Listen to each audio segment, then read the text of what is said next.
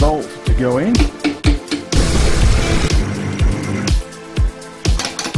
That is the... Everybody in the world touched the pad and it should be used.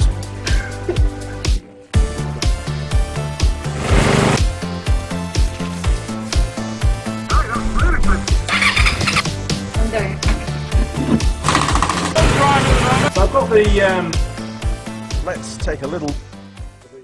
Now then crew, welcome to the Andy Mechanic YouTube channel. This is another one of those very short, how to set up your PicoScope kind of videos for a particular, to capture a particular signal. Now obviously using the same bike on the hoist, and this one is going to be a video showing you how to set up to test the vehicle speed sensor. That's the signal that goes up to the dash and into the ECU that basically gives the ECU an idea of how fast the bike's going, i.e. your speed, so to speak. Now of course we're going to be using the old PicoScope again. This is the really basic one, 2000 series. It's about the cheapest one you can get from PicoScope. So I'm just really getting my head around using it and proving just how useful even the most basic oscilloscope is. Right, we'll head over to the bike. I'll show you which wire it is on the ECU, and we'll get it all wired up and take some samples. Here we go. Okay, so the wire we're going to use is the white wire. Goes into the ECU. We're just going to back probe that. Now I did have some problems getting a good connection on this one for some reason, but hopefully that feels pretty good.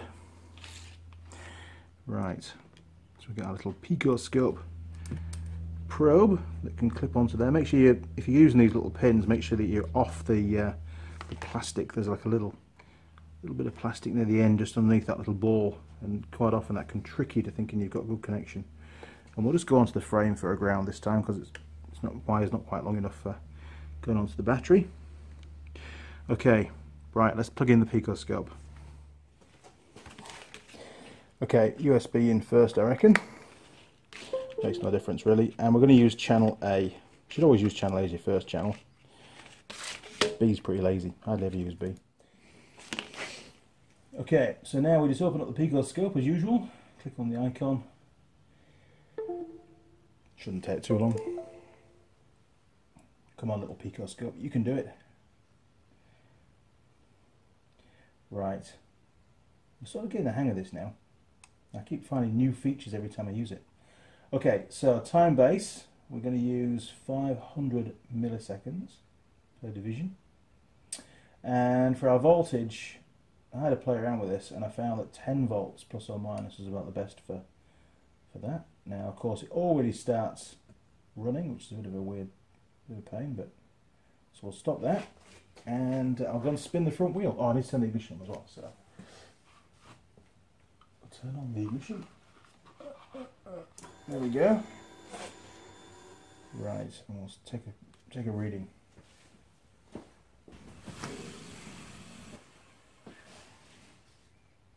There we go.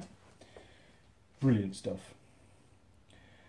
Okay, so what did we get? Let's have a little look. Let's go back to screen 1.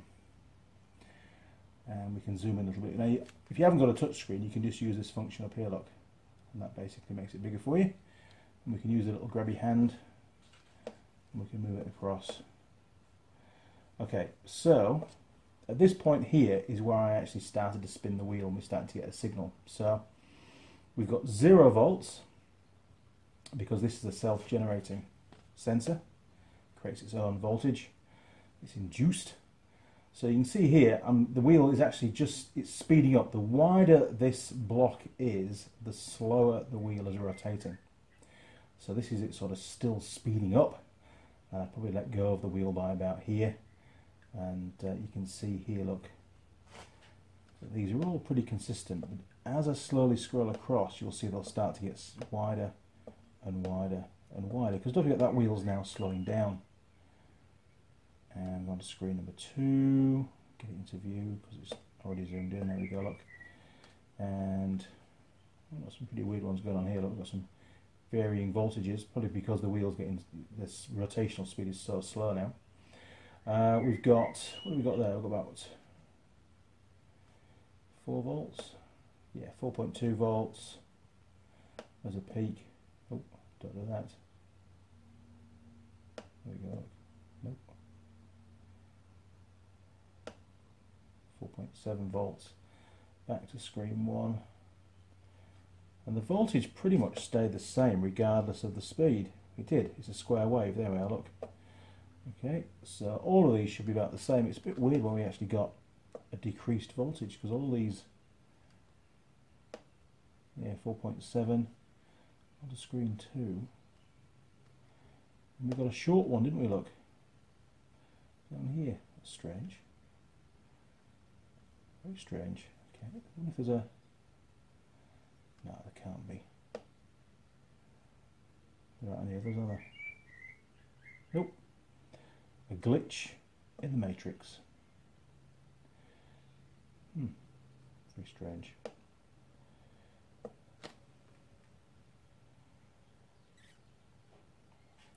That's also a strange look, that when it finished and the wheel came to a stationary halt, we had 5 volts. So maybe it's not a self-generating, it can be. It can't be a self-generating sensor. It must be supplied 5 volts from the ECU. Maybe I'll take one more waveform. Let's just save this first. Save as, what do we call it? Vehicle speed sensor 2.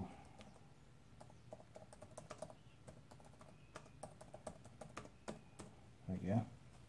Saved forever. Okay, so I'm going to try and turn it reasonably slowly. So I can watch. Right.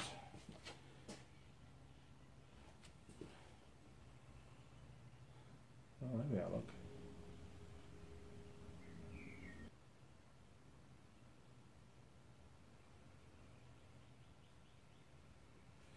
Let's just zoom all the way out and see what the hell's going on.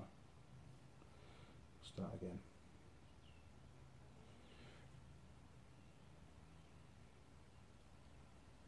Yeah, it's obviously got 5 volts supplied, and I'm going really slowly with the wheel.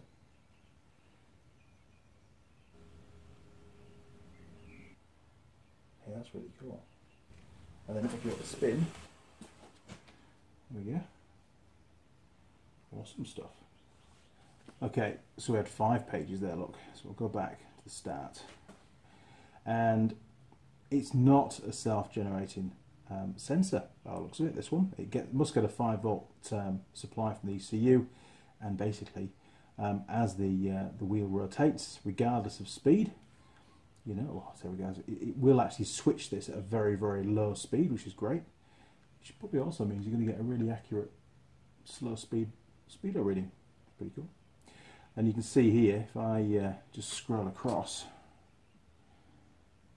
I should maybe change the time base a little bit. There you go. That was the wheel spinning at about 10 kilometers an hour. I quickly glanced at the speedo, and you can see here, look, how much wider these are. And that wheel I was turning very, very slowly, and it was still giving me a signal output. It's bloody good. And if you had a problem with your speedo on the bike, you know, if these weren't nice sharp 90s, or maybe it was a bit irregular. See, there's a little tiny bit of noise on the bottom and the top, in the peak and the trough, but that's obviously quite acceptable. If that was much noisier, it might be that there's some damage to the sensor, and that the ECU is not actually going to recognise that square wave signal, and it will reject it, and it'll think that the bike's stationary. And what the ECU would do if the bike's stationary, I don't really know. It's not going to turn the bike off, is it?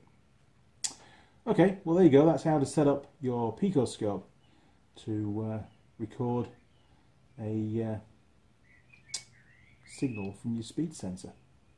Bloody good. Right, so there you go. Very quickly, how to use your PicoScope to set up to measure the output signal from a wheel speed sensor on that motorcycle. I hope you found it helpful.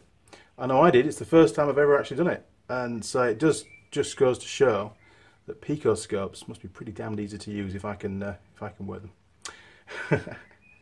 Alright crew, if you enjoyed the video, why not click on the subscribe button. You'll see a little gear icon turn up. Click on the gear icon, then you can tick the box to turn on notifications, or you can also click the little bell thing now that you see on your smartphone or your tablet. You'll also find me on Facebook, Instagram, Google+, and Twitter. Feel free to communicate through any of those portals. However, first point of contact on YouTube, comments if you wouldn't mind. That's where the videos are, and that's where people tend to read all the comments and ask the questions and find answers to the questions that they're thinking about posting and things. Makes it more sense, doesn't it? All right, crew. Well, until next time. Oh, one last thing. I'll put a link to the New Zealand supplier of PicoScopes in the description for you. All right, guys. Cheers. Over and out.